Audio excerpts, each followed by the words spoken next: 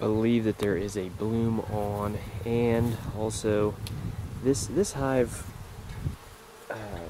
swarmed on 5/27/11, and it should be built up to a stage where its own it is making its own brood. I have not even opened this box since I got it back here. I know that's not general beekeeping convention, but I don't like getting in them. And they're doing what they should be doing. They're healthy. I don't see any reason to be getting in there yet. I know because I can look up underneath there and see into their entrance that they don't have all of the combs drawn out. They're taking in pollen. Their numbers are increasing. Their activity level is just amazingly increased.